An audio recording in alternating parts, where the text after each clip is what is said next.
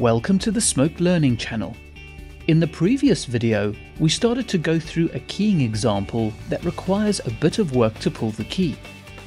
We started off keying the hard edges of the talent, and now we need to do a second keyer pass to take on the soft edge details seen in her hair.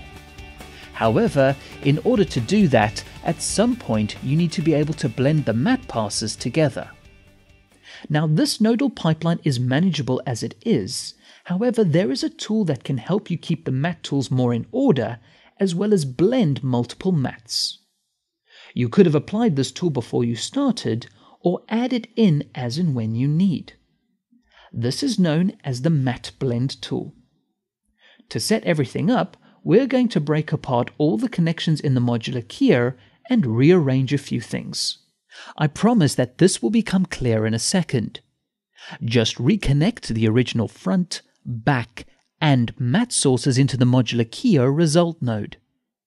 Press the home icon to bring up the modular keyer node bin and the default UI layout. Press M over the node bin and drag out a matte blend node. Just drop the matte blend node over the matte connection. Now the matte blend node can hold up to 4 layers of matte tools and blend them together. To add the nodes, simply drop them in the same order over the connection. This order is the matte pipeline for the first matte layer. The top line where I have inserted the nodes is the main input for this matte layer. The bottom line, which is empty, is a secondary input for the first matte layer. The point of the secondary input is that you can use masks to limit the regions where main functions will be applied. For example, let's say I only wanted to key around the talent's body and not anywhere else in the image. You would use the mask to limit the keying region. But in this case, I have added the mask to the end of the main input because I want all the main functions to affect the entire image, and then use a mask to affect the result coming out of the previous nodes. Now we need a second matte layer to work on the soft edges. Double-click on the matte blend node and click Add to add a new matte layer. Return to the nodes by pressing the Home icon button. Hover over the nodes and press M to bring up the master keyer. Just drag the master keyer node out of the node bin and drop it onto the main input of the second matte layer. Just a tip, if you ever need to remove a node out of the pipeline, hold Ctrl-Option and drag it out. This also makes it easier to rearrange nodes without having to disconnect and connect every time. Now go to the last frame where you can see a lot of hair detail. Double-click on the master keyer node and click the color pot. Sample the area of green across the talent's head. The key is off to a good start, and click on the image to bring up the on-screen slider. Adjust the sliders to retain as much of the hair detail as you can. This may take a few goes, but you'll eventually get it. If you make any mistakes or want to start again, you can right-click on any node and choose Reset to start it again. Now this particular key on matte layer 2 is only for the soft edge detail, so you need to use another G mask to limit the areas of the key. Press the Home icon button again and drag a G mask node out of the node bin into the main matte input. Press F1 to see the original green screen, and it will ensure that the mask add buttons appear. Now draw a mask around the areas to preserve the hair detail. Let's look at the result of the G mask node by pressing F4.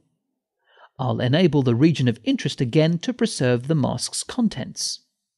And I'll also adjust the offset to add a bit of softness to the mask to better blend the mattes. As before, we need to track the movement to the talent. Click the stabilizer button to enter the stabilizer. If we had saved the tracking data, we could have reused it, but this is easy to do again. Just go to Tracker 2 and turn it off. Now go back to Tracker 1. Since the mask was drawn on the last frame, we'll use that as a starting point and track backwards. Pick up the tracker boxes from the middle of the image and place it over the talent's eye. Change the tracker mode from forward to backward. Press Analyze and let the tracker do the rest. Exit the stabilizer back to the modular keyer. When you scrub the time bar, you can see the mask is locked to the motion of the talent. So now we have two mattes in the matte blend node. If I select the Gmask node in the first pipeline, you can see the hard edge matte with its crushed edges. If I select the Gmask node in the second pipeline, you can see the isolated head with the soft hair detail. To marry the mattes together is done at the result output of the matte blend node. Just by clicking on the blue output of the topmost matte layer will show the combined result of both. There are a few different blending options as well as advanced menus to blend the mattes. However, the default settings does a straightforward combination. Now press 4 to see the overall result of the modular keyer. This is what the modular keyer is producing. Now press 3 and you will see the context of action, which shows the result of the modular keyer combined with all the other layers in 3D space within action. In the next video, we move away from working with the alpha and matte and focus on color suppression and enhancing the edges with pixel spread. Thank you for watching, and please subscribe to the Smoke Learning channel for future videos.